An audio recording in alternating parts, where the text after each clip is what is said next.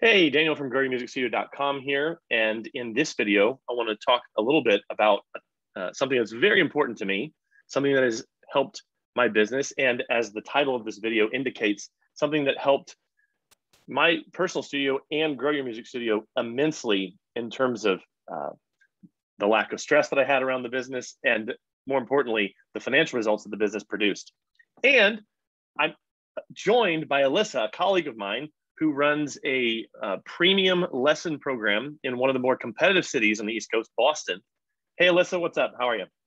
Hi, Daniel. How you doing? Yeah, doing well. And in just a second, I want Alyssa to jump in here and give a little bit more of a detailed introduction, but I want to quickly reveal what the topic of this video is and why we're making this video.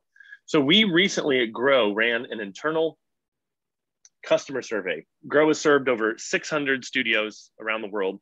And we did an internal survey and asked a simple question. What do you think about business coaching? And we asked a couple questions around this. And what was fascinating to me and why I brought Alyssa, and again, in just a second, I'm gonna kind of reveal more why she's here for this.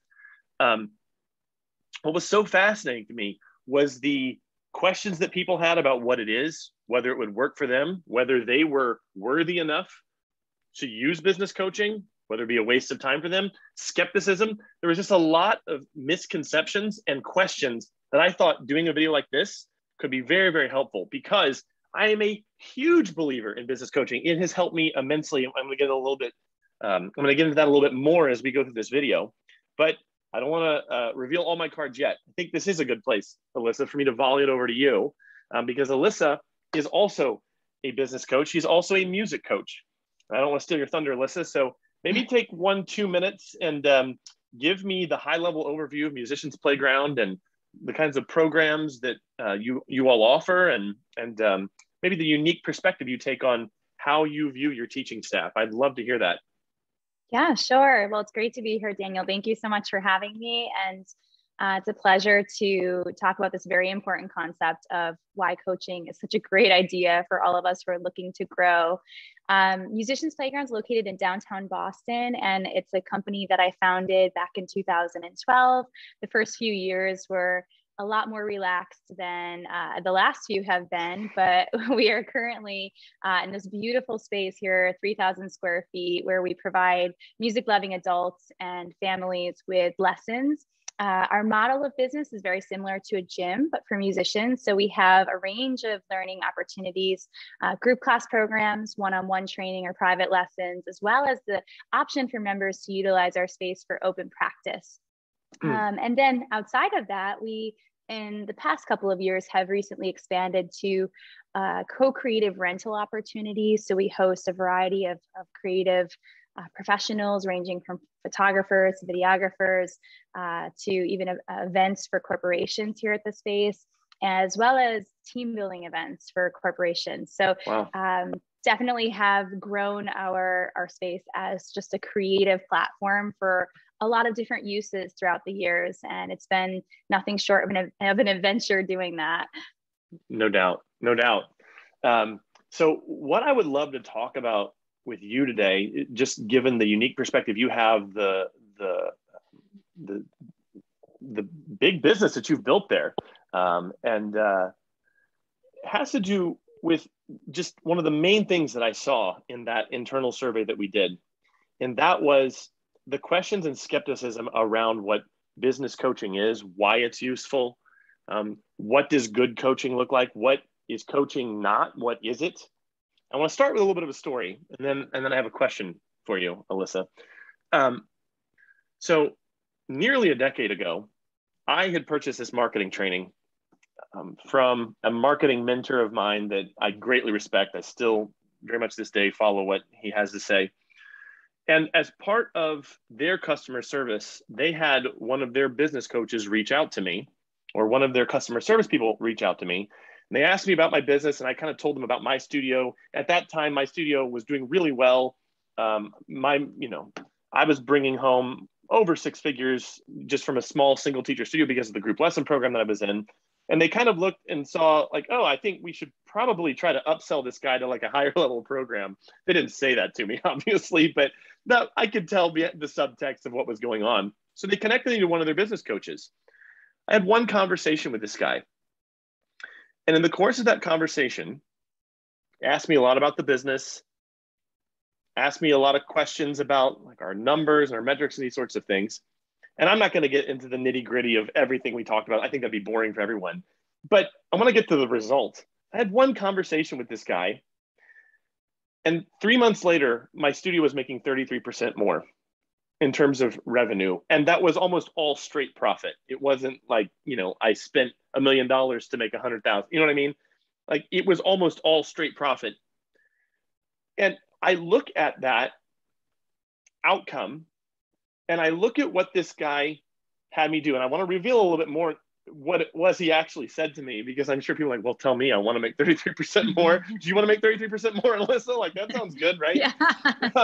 So maybe we'll get into that in just a second. But I think the details of that at this juncture of the conversation are less important than the fact that it was literally one conversation that I had with him.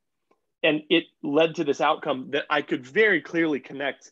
I would not have done that set of actions had that guy not asked me those questions and told me to do that thing and defeated those, A, B, C objections that I had to what he was saying. Okay. So this is where I want to jump into maybe the first question that we both can answer. And that is, and I'm going to answer first. And Alyssa, I would love to hear what you have to say about this. I know I'm talking a little bit too much here, so I definitely want to get over to you in just a second. But I think the first thing is, why should someone work with a business coach? Why would that even be valuable? Now, since we both have been the beneficiaries of it, I think we can speak to that. But I do want to acknowledge that we both are business coaches. So there could be a little bit of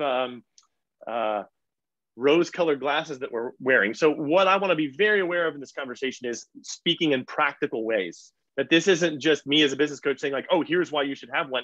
I want to focus more on how it has helped me, not theoretical ideas about why I think it's a good idea. And so here's where I want to start. And that is, if someone asked me that question, the gut reaction I would have is to get where you're going faster. And what I mean by that is every time that I have identified a goal that I wanted to get to, that it was meaningful enough that I wanted to get to it, I have found that by bringing in an outside perspective, especially someone who is trained to understand the human mind and business, those two things together, kind of a psychological component, a business component, I have always, or nearly always, arrived at those goals faster. And I have some stories that can back that up. I think what I mentioned a few minutes ago certainly goes into that, but maybe let me back off the gas here for just a second and volley this over to you, Alyssa. When you hear that question, why should you work with a business coach? Gut reaction, wake up at 3 o'clock in the morning, bolt upright in bed. Like, what's your gut reaction to that question? Yeah. So I think that we are existing in a current day of information overload. And what I mean by that is there are so many different platforms we can self-learn and resources made available to us through the internet and other digital methods. And there are a lot of people who have had a lot of valuable experiences and meaningful advice to share. The problem that we're in is that immense amount of information costs a lot of time to sort through and to understand what's most relevant or meaningful for us and our unique situations in our careers or in our lives. So I think the value of a coach is that they can almost be your chief strategy officer and understanding the information that's out there and helping you choose the best way to accomplish your goals utilizing that information. So yes, and that notion, I agree, they can help you go faster toward your goals, but also the additional perspective they share can also widen, I believe, the perspectives that we hold. And I think you were alluding to that too. Sometimes just by nature of a coach sharing their wider perspective based on their own life experiences and challenges that they've found solutions for, we're able to then come up with our own new ideas for our own situations. And so I just think between Their ability to have those perspectives and experiences that are different than our own, often be further along in the journey or the direction of which we're looking to go, and their understanding of the information that's out there and how we can utilize it most efficiently. That's why we choose to work with a coach. Okay. Now, I agree. I have a question for you to follow up on that. And this isn't necessarily a challenge for me, but one of the things that I saw more than once in that internal survey was people who had worked previously with a coach of some sort. And they said that they felt as if the coach gave them stories about their experience, the coach's experience, and what they kind of picked up from the coach was, hey, here's what I did. Now kind of figure out how to apply that to your situation. That was kind of one of the frustrations that I noticed that people brought up more than once. I thought that was interesting, that there was kind of this, so the story is important. I completely agree with you. I'm curious what you say to that though. Like what would be your perspective about, what I just forwarded there to you? This idea that perhaps the complaint that, oh, my coach just told me a bunch of stories. What do you think about that? Well, without being there, it's hard to speculate. And maybe we can volley back and forth a little bit on that. But yeah, I'm curious if anything, even just kind of gut reaction comes to mind for you. If I were to make a presumption, it might be that one, potentially the coach is actually performing more a role of a consultant. And I do want to make a differentiation between what I believe to be a coach versus a consultant. So a consultant is someone who we hire to figure out a very specific problem in a specific way. And often we're relying on them to completely source the solution, versus a coach helps us to model or put out a framework of solving problems on our own. So 100%. It could be just a misalignment of the person who's seeking coaching, finding a consultant, and vice versa. And sometimes we just need a mix of both in one person. We need a unicorn, if you will. and that's where I believe it comes down to a coach-client fit, and being selective on and working with someone who we feel serves us on all of the levels that are important to us, and someone who we're taking guidance from. Can I jump in there? Yeah, please. Because I have worked with both. Several years ago, I worked with a guy. I paid $3,500 to work with him for 1 month, for him and his team to teach me a very specific set of principles and systems that I installed in my business. And they did some work for me, and I talked to him one time, and I talked to his team, more than I talked to him. And again, just like that coach from nearly a decade ago, I could clearly see the results of that. I would say it was more consulting. It had more to do with something I wanted to learn about in terms of business, and then a set of actions that I needed to learn how to perform in the business so that I could expand. Whereas, and I'm going to kind of piggyback on what you said, a coach, what I think a good coach does, and I'm maybe even borrowing against the next question I'm going to ask, is helps you kind of to see the effects of your own thinking. I'm going to tell a little bit of a story here, because again, in what I saw people having skepticism about coaching, I think the worry is, are they just going to weigh me down with a bunch of stuff to do? Or are they just going to teach me for an hour while I'm on the phone or Zoom with them? I'm going to give an example of like straight from a coaching session of mine. And I don't know, while I tell this, Alyssa, I'm just going to warn you, like maybe you could give me an example of what you just said there. I'm here in just a minute or two. I would be curious to know where you felt the difference. But I had this anxiety early on in the early days of Grove, like, oh, I know that I should be doing videos. But all I was doing was writing blog posts for like the first 18 months. If you go back, you'll see those first 2 years, I wrote a lot of blog posts, and then I haven't written a lot since then because we've kind of gone more to video. I knew I needed to, and I wasn't. And so I brought this up to my coach, who I worked with for a very, very long time. It's been a while since I've worked with him. I worked with other folks since then. And What did he tell me to do? What did I get on Zoom or the phone with him? Did he like give me, oh, here's how you make a great video. Here's how to make a video persuasive. Here's how to get ranked on YouTube. No, this is what it was. Dave, I know I should be doing video and I'm not.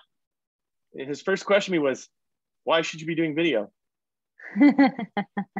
And so I started telling him, and then I started getting into all the reasons why I didn't think I should be doing video. And the assignment I got from him at the end, and you can go back and check our records because you'll see this happen. What the assignment I got from him at the end was not what I would call the great coaching. I think it was the result of great coaching. I'm going to explain what I think the great coaching was here in just a second. But the assignment I got from him at the end of that call was, I want you to do a video, I think 3 videos a week for the next quarter. This was nearly the end of December of, I think it was 2017. And I did. In fact, I actually was a little bit ahead, I think.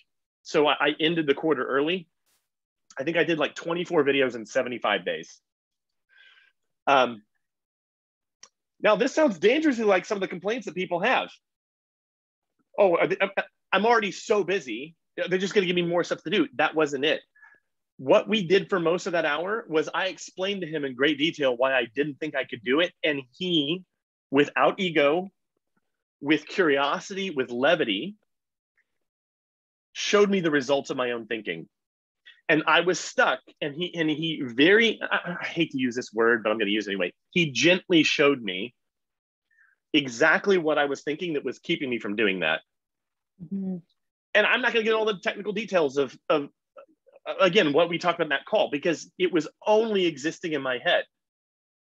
Someone else probably would have had different things. And what I know to be true of Dave and why he's a great coach and what I seek to embody in my coaching is it's less about the assignment and more about how is this person in front of me stuck and how can I unlock, and like you said, Alyssa, how can I unlock their, to use some spiritual language here, their inner wisdom? How can I unlock, or how can I help remove obstacles from this person so that they can move forward in what they need to do? Now, how this could apply to someone, watching or listening here would be, maybe you need to raise rates in your studio, but you're not doing it yet. Mm-hmm. Maybe you need to make a premium program, you haven't done it yet.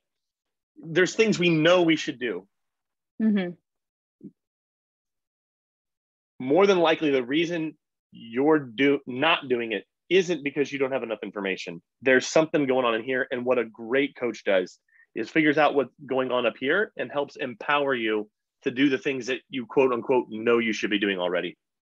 I'm curious what you think about that, Alyssa, and maybe what your experience has been around this. Oh, wow. That was such a great story. And I feel like that's such a real struggle for so many of us. I would say a good coach not only addresses what's up here, but also in our heart space too. That they're, mind, body, spirit, it's all connected. And I find that I've worked with a variety of different coaches who have had different specialties, if you will, and all of them have holistically come together to give me tools that I've needed to be the coach I am and impart the wisdom that I impart upon my own clients and my own staff that I work with and train. So I think that those tools are so incredibly important and having a variety of those experiences with a variety of coaches that I have had, because sometimes you're right. It's not just the strategy in business. Like, it's not just making a decision about, I need to take this action toward this revenue goal that I have. Sometimes it's the person that has that goal that needs to be addressed. And for example, raising rates, maybe behind a reluctance to raise rates is actually a feeling of unworthiness in that person that's deeply rooted in a subconscious belief or experience that needs to be explored in a safe environment, right?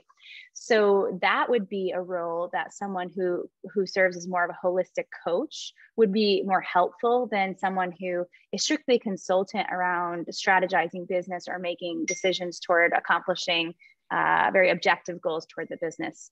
So I can say that I've had personal experiences that I have actually felt frustrated and also felt completely surprised by the results that I've taken from working with various people. For example, I've engaged a spiritual coach who I work with. She's a spiritual psychologist, and I like to think of her as my therapist in certain ways, but also it's just, she addresses, again, my mind space, my heart space, my whole self that I bring to my business and to my people and to my life. And I went into that thinking I was going to use her to solve a very specific issue. And it's funny because the things that I learned with her, I'm able to apply even in the business, right? It's all transferable. It's allowed me to show up as an even better and fuller version of myself in a variety of business experiences. And then I've worked with business coaches that I have felt frustrated with because actually they weren't able to treat that wholeness. And that was really what needed treating. And I would leave with the same frustrations of working with them because that wasn't actually what I was looking for, right? So I think that the value of working with a coach who's had a variety of coaching experiences, who's reached a level of success that we're looking to reach, is that hopefully they come with that very interesting blend of experiences and having worked with others themselves. And they're more in tune to, oh, this is not a business problem. This is a people problem or a person problem, right? Or vice versa. So yeah, so I would agree with you. And I think your story was just an excellent way of portraying that. And you actually touched on one of my mottos, and that is that we do not have business. I've said this before. It's actually on record with a podcast that I did 2 years ago where they were interviewing me, where I said, we don't have business problems. We have us problems that are showing up in our business. In right. Almost every case where my business has made massive jumps forward, it's been as I've addressed things here and got out of my own way. Almost every case. There's some things where it literally was just a technical thing. Like I learned that thing, I implemented it. It was purely technical. I think everybody knows that I beat on this drum for 5 years, but Google Ads, like that was life-changing for me. But I wasn't going to Google being like, Google, solve my spiritual problem. No, that was purely technical. And that's great. But some of the deeper stuff that got addressed, like, childhood attitudes that I'd carried from childhood about money, fears that I had, things like that, as those things got addressed and I became a calmer, more patient person, I've just seen, the line on the graph go up as a result of dealing with those things. Okay. So I want to jump into what good coaching is, but I think there is a lot of question and skepticism around it. And so before I jump there, I actually want to address a few things first. What great coaching is not. And I think we might have an interesting discussion around this. Because, and I think we both alluded to it already in the conversation, so we might not have to spend a lot of time here, but one of the things that really stood out to me, but in some of the coaches that I have worked with, because I've had coaches where, I paid $300 to $500 a month to work with them. I had a coach I literally was paying $3,000 a month to work with for a year. What was the difference between those two experiences? And what I would say is that for those, I don't want to say lower level coaches, but for those coaches, that were on the lower end of that range, I think they were more like, they fit more of that profile of a consultant. They were doing a lot more talking. They were doing a lot more teaching. In some cases, I really felt as if I wasn't even I was being heard, but I could tell, just after a while, I could tell that they already had an answer for me before I even mentioned the problem. And so that coaching looked a little bit more like teaching. Like, hey, go do this, Daniel. Here's a list of 86 things for you to do between now and the next call. Good luck, right? Whereas, and I've given a lot of examples of my own coaching. Maybe I'll go more towards a client of mine from the past, where it's not about teaching sometimes. Alyssa, do you mind if I tell a little bit of another story here? No, please. And by the way, jump in and challenge me whenever you, like, if you want me to go deeper on something, if you just jump in there, challenge or just ask an additional question. I should have said that at the outset, but because I certainly done that to you already. But I think this is a perfect example of, if you have a prepackaged solution, as a coach, you might not be serving your client as well as you could. And here's what I mean.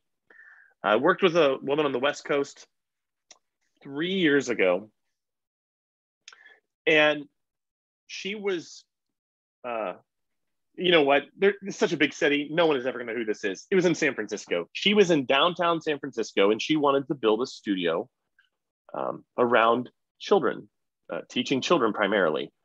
She had worked for a larger conservatory. She had loved the children's programs that she had worked with there in another city. And now she had come to where she wanted to live and wanted to start her own thing. And she came into the coaching relationship with an idea of, I need to build this school in this particular suburb because I have a high degree of familiarity with that suburb and this sort of thing. And I came in, and on our very first call, I'd already done some pre-planning. I'd had her fill out kind of an intake form, and actually stick around, everyone, because I'm going to tell you a little bit some of these secret coaching tools I use towards the end of the call here, and kind of give you a little bit of a leg up maybe on solving some of your business challenges.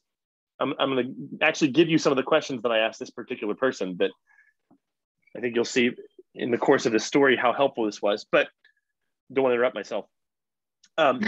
So she had told me everything she wanted to create.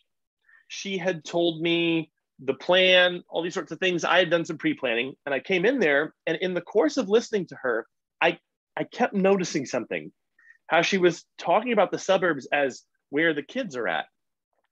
And then she also, in that same call, was already dreading the commute, the hour commute that she was going to have to do 4 or 5 days a week to get this school off the ground. Now, if you're a consultant or a coach that focuses more around teaching, you might, okay, here's how you do a business plan. Here's how you do marketing. Here's how you get your systems, okay? But I was already detecting some competing commitments in her language. And so I said to her, I'm not going to say her name, obviously. I said, hey, can you tell me why you want to do it in the suburb? Did you grow up there? And she told me her whole reason, and it all came out there because she hadn't said this yet, but her vision was, oh, there's no, I live in a super trendy part of San Francisco. There's no kids here. So I have to do it out there. And so then I started asking her about, it seems like you're not too crazy about this commute. Have you thought about doing an adult lesson studio? And we talked about that for a little while. And I mean, in the grand scheme of the call, we hadn't gotten anywhere yet. She was no closer to starting that studio out in the suburbs than we were at the beginning of the call, because all I was asking her was a bunch of questions about what she was thinking. And then it hit me. And this is where it becomes practical, because I said, how many kids actually live in your zip code? And she said, I have no idea. So in that call, we literally got on the US Census site, and we discovered that the 3 zip codes around her and the 3 zip codes in the suburbs had roughly the same number of children in them. And she changed her entire business plan in our first coaching call together. And she now has a teaching studio in downtown San Francisco that primarily sees kids. That is good coaching that goes beyond just teaching. And I'm not saying that to pat myself on the back. I mean, if anything, I owe everything to Dave, because I spent a long time with that guy learning how to coach the way that he did. And that got passed on from some really incredible coaches that he had worked with. And so, I think that's the distinction. Of course, coaching can include teaching. Sometimes it has to, but I'd say that, and maybe I'm stealing a little bit from the future here, but I'd say that many times for it to be great coaching, it has to go beyond that. Okay, I'm going to shut up now. Alyssa, let me ask you the question. Is there anything that strikes you about the question, what is coaching not, or maybe we should just move on to what good coaching is? I'm curious if you'd prefer to move on, or if you maybe want to dwell on this a little bit more. I think as you were talking, one thing that became really clear for me and what good coaching is the ability of someone to ask the right questions. And I think your ability to ask her, how many kids are in this neighborhood here or there, right? Leading her on a journey of exploration in the right direction that's curated, but still she's the one answering the questions in her own way. I think that's the sign of a good coach, right? And I believe the lineage of coaches that we all have been privileged to work with, both good and bad, are again, they establish the quality of the questions we learn to ask, right, as coaches. And so we carry on this ability to take a 30,000 foot view of a situation and of a person and very objectively say, you know, well, what about this over here? What about this over here? And just help people to reorient to possibilities, right? So I believe that's the value of a great coach. And the value of the coach is directly correlated to their ability to ask the right questions. Yeah. Now, I know that at Musicians Playground that you view the teachers more as coaches. Yes. And that is the culture that you created there. I'd love for you to maybe go into a little bit more detail about, you know, some of the unique things that you have going on. I think this probably is a good segue into what great coaching is. Maybe give me an idea of how I know you've worked with folks as a business coach, but I know you're also training musical coaches for these premium programs that adults in Boston are paying a really good amount of money to be involved in. So I'm going to leave this really broad and open-ended, but maybe tell me how that idea you just mentioned there kind of plays out in terms of how you're teaching your coaches or coaching your coaches to do, or maybe you take in a different direction. I don't know. What comes to mind when I say that? Yeah. So I'm going to try not to go off on too big of a tangent. Oh, man. I could write a dissertation. Well, I'm so passionate about the teacher training program we've implemented here at MP and the work that I do on the ground level with the people that I work directly with, my staff, and it's about 20 now of teachers and interns and volunteers and just so many wonderful, gifted, talented musicians and thinkers and coaches. And we hire for coaches and we prepare them to be great coaches. And there's a difference, I believe, between a coach and a teacher, which is my teachers are not instructed to follow a curriculum. We have a few suggested curriculums, for example, but I would equate a teacher in the ordinary sense to be someone who a client comes through the door and they immediately have a book and they place it in front of that client and they say, start here and we're going to end here, right? Without any regard to that person's goals or fuller sense of self, versus the processes that we've implemented at Musicians Playgrounds are extensive discovery calls prior to accepting anyone into our community, coaches getting questionnaires from our clients on their goals, their deeper motivations for learning. You know, we often get told, oh, I want to learn this song. But if you do a little bit of deeper digging, you find out that this person actually works a really high-powered job. They're perfectionists and they could really benefit from learning improvisational styles of music, not classical, right? So when you do some digging, you can kind of gather a sense of that whole person. And maybe they tell you something as simple as, I want to learn this song, in which a teacher would just put that song in front of them and begin the work. But a coach gets to know that whole person and then it takes the discretion of making a decision as to whether that song is actually going to be the right choice for their greater motivations, their greater goals. So our teachers have in their peripheral, teachers, we call them coaches, but I think that might confuse people who are listening. Our teachers are instructed to take into account the whole human, and we actually have a variety of programming models for the different types of people that we come across, different types of clients we serve. So the way in which they approach the problem-solving process can change based on the people that are walking through our door. And I believe that that's a signal of a coach versus a teacher, of a school that prioritizes coaching versus teaching, is that we consider, again, the client's greater motivations, goals, and we serve as that chief strategy officer of the direction in which they move.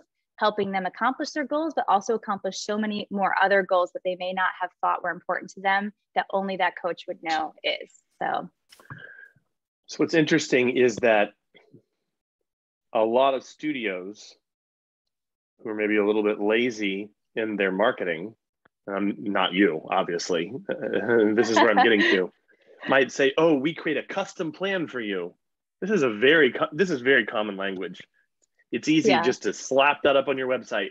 We create a custom plan for you. And what that looks like is in the first, lesson, hey, what songs do you like? Oh, I like Taylor Swift, and I like some Hall & Oates, and great. We'll learn those songs. And that's their custom plan. What it sounds like you've created goes a lot deeper than just asking some simple questions and maybe finding out if the person likes pop, rock, or jazz. It sounds like there's some deeper things going on there, probably even in how you're training your teacher coaches to do their job. I'm curious, maybe you could go into that a little bit more. Yeah. So I'm just without going so for much. 2 hours. I know when people ask me, Daniel, how do you teach multi-level groups?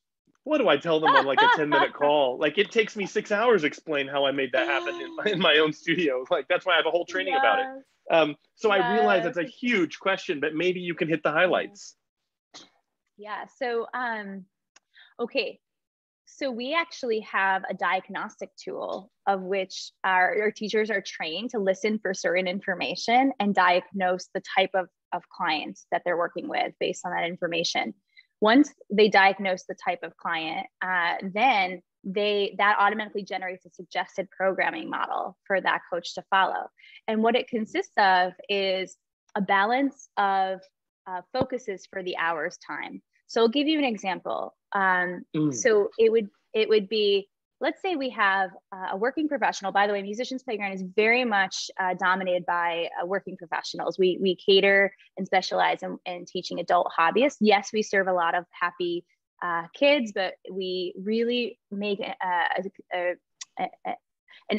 concerted effort around marketing toward adults. So let's say we have a working professional who's doing music lessons outside of their job, and they come in and they're working a very high powered position, probably not going to practice a whole lot. They're doing this for fun. They're here to maybe be able to learn and play their favorite songs and potentially to make some new connections and friends in the community. So that's someone we would call the weekend warrior at Musicians Playground. And the teacher would have a diagnostic tool that would tell them that information based off of their answers to some of these questions, and then would prescribe to them a more repertoire focused approach for teaching them, meaning the teacher is not going to put them through a ton of scales and Hammond and Czerny and all these classics, right?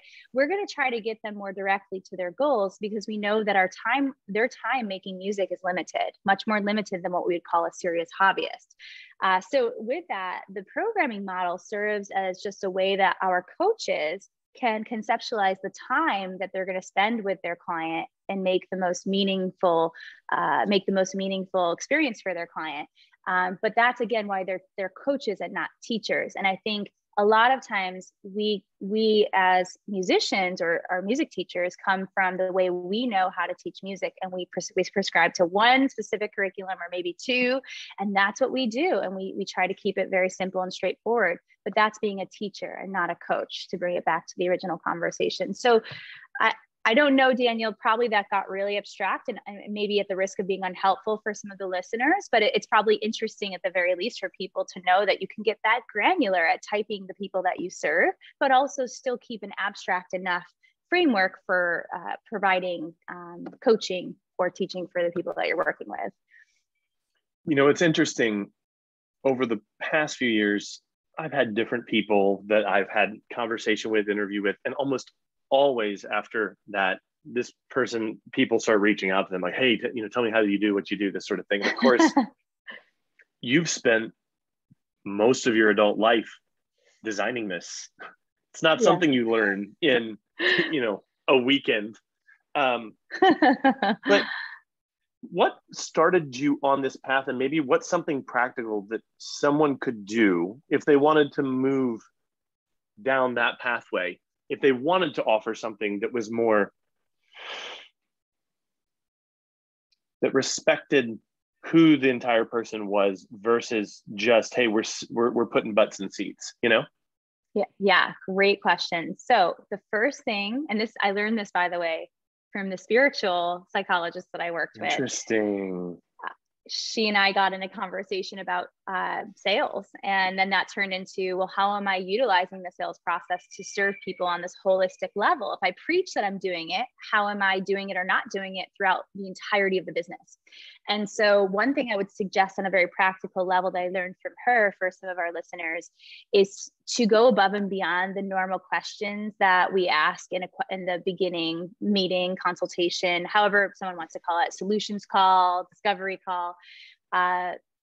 I would also, for me at least, I went away from offering a free lesson, or I went to just making it a consultation where I gathered a lot of data before jumping in and working with somebody.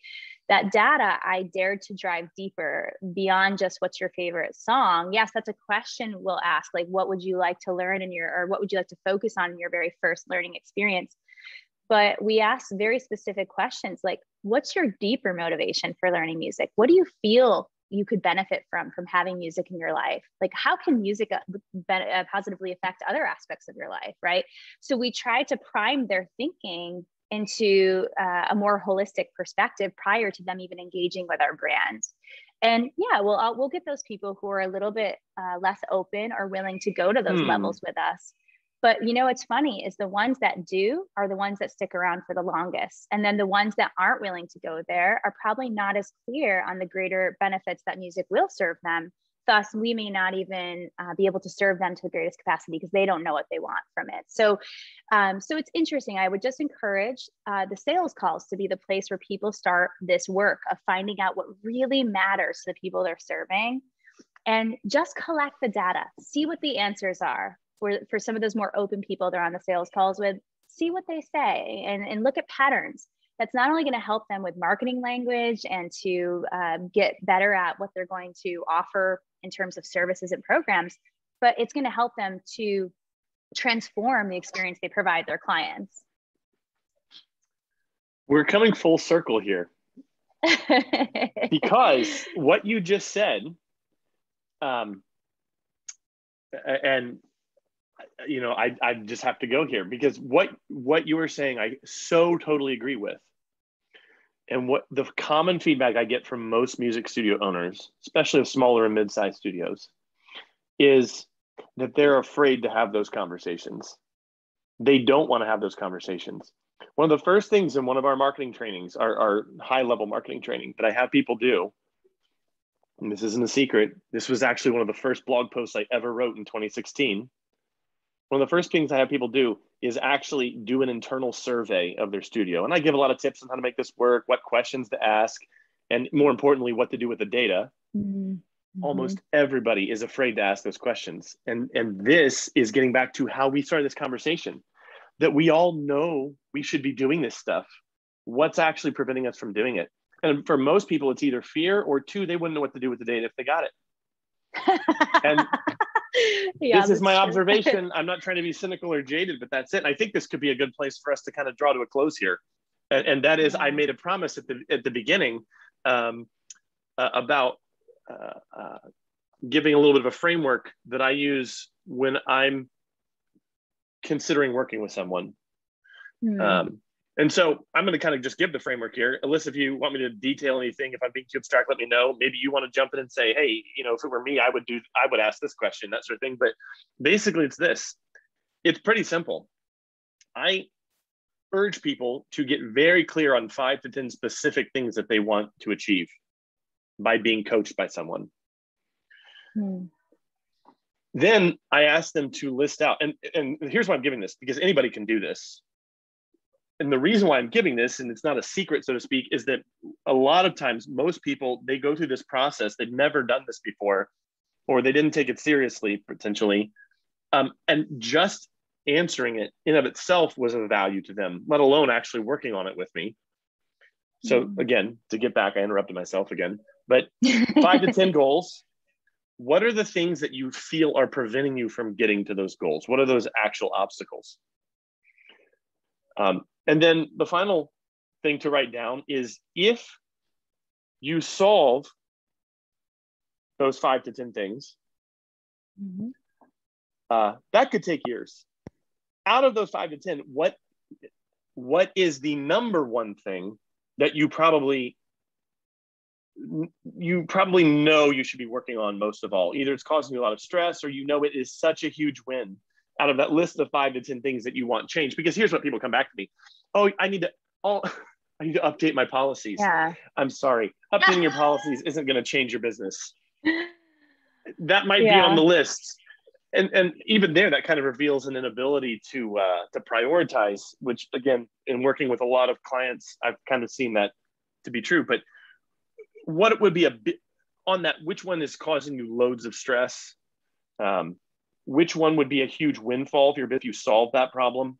Those sorts of things. And also, which one is most transferable or far reaching to all of them, right? I think it's whatever one is the highest level solution that by solving it, it would have trace effects of solving the rest of them. That's a good one. Oh my word. Yes. Yes. You're so right. Because here's what I would do. When I worked with Dave, throughout the week, I would write down frustrations. I would write down negative thoughts I was having. I would write down dark thoughts that I was having. And then I would email them to my task management system. And then the night before I would have my coaching call, I would literally go in and look at all this stuff and I would prioritize it. This is the homework I would do to make sure I got the most out of my coaching call. And this is what I tell my clients to do as well. And there were some things, so I would prioritize it. And invariably in the conversation that I had with him, I would have like 20 things and we would get to the first 2 maybe. And so I would just leave those in there. I'd delete the 2 that we worked on. And then I would do the same exercise the next week. I'd come back the next week. I'd look at everything. I'd prioritize again. Some things never moved to the top. But here's what happened over time. As I kept focusing on those high level things, those things that were at the bottom got deleted because they solved themselves. Yes. Yes. Yes. I love that. I love that. And the other thing I wanted to say about this was that, I think I just lost it. It had to do with what you said as well, was that the transferability. Sometimes I've literally had to help my clients even know what their highest priority is. And again, this is a deeper level of coaching where I can't know until I listen. I can't know what that is. And until you have the experience, yourself, until you have learned from others, there's a whole conglomerate of things that make us more able to prioritize better, more efficiently than someone who has had half as much time exercising what we've done or has worked with half as many people as we've worked with, right? Yeah, it's so true. So that's my secret technique. And again, just like Dave telling me, just go do 3 videos a week for the next quarter. On paper, that seems really simple. It's what Gary Vaynerchuk's been yelling for like 5 years, but I never listened to Gary. It took Dave getting into my head and figuring out what was going on that was preventing me from actually doing this. Yeah. For me, to make a meaningful change and for my actions to actually change. And the outcome of me actually doing that was from the time that I did that on,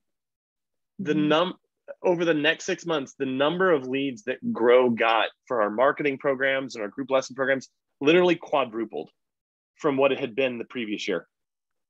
I knew that it was important that I did it. And I just, for 2 straight years, I did nothing with that knowledge. And then I finally did. And it took Dave to get me unstuck. It's pretty cool. I love it. Yeah. So again, the secret technique, write down those 5 to 10 goals, then X out about 7 of them. If you need a coach to help you figure out which 7 to X out, that's something a good coach can do for you as well. Write down the obstacles that you feel are in your way to achieving those 1 to 3 really high level goals, and then get really clear on the ROI and the outcome you want to see from actually having done that. And a good coach can take that information and maybe even tell you, like, you know what, I think I see what you're trying to get at here, but you might not be going about it in the best way. Or maybe you are, and maybe let's go to work on those obstacles. So I don't know. I think I'll end there, Alyssa. Any last thoughts you have about any of the topics we talked about today, just in terms of coaching or, I'll just volley it back over to you one more time. Sorry to put you on the spot there. No, I think I feel complete, other than I would just caution that finding a coach and establishing a relationship with a coach should only be done when there's a real willingness to do the work, because it's difficult sometimes to go to those places that we need to go to in order to be better versions of ourselves. And it really takes the right mindset from the very outset to engage and utilize the maximum potential of the coach, any coach that anybody listening engages with. So yes. I would just encourage people to go in fully spirited and open to the possibilities and willing to do the work to get the most out of their experience with whoever they engage. Yes.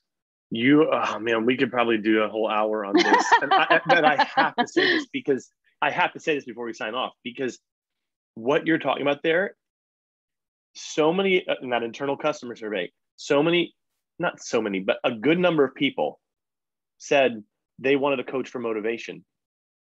So I have a thought. Did Michael Jordan have a coach for motivation? No, he had a coach to push him, but there was already that fire in there. And there was this documentary that came out last year called The Last Dance. I talk about it all the time. That guy was nuts. He had and there's so many, I think, athletes, and you talk about how Musicians Playground kind of takes that, yes. almost like a gym model in terms of how you think of coaching. But so many of the greatest athletes of the last 20, 30, 40 years, all their teammates would say like, oh, they were horrible to be around, but they made us better. Yeah. They just had something going on. And I think of, a Tom Brady, Michael Jordan, Kobe Bryant, Peyton Manning, like different sports figures that I've really appreciated, and just how they were the first one there, they were the last one to leave. That motivation was there. And I completely agree with you. I think there are some motivation coaches. There are some accountability coaches. That is not the kind of coach I am. I don't think it's the kind of coach that you are. You're looking for people who already have, maybe. Okay. It's fair. It's fair. A little more. I'll be honest. If we're being fully honest, I think that I personally respond well to, but I think love languages, this is a whole nother, talk, because I believe the 5 love languages, if anyone's listening and has not read the 5 love languages, I encourage people to do that right away.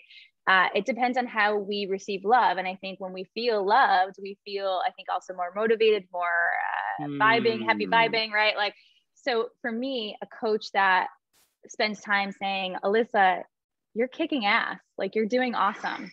That for me is a source of an even greater fire. So I think it comes down to knowing ourselves.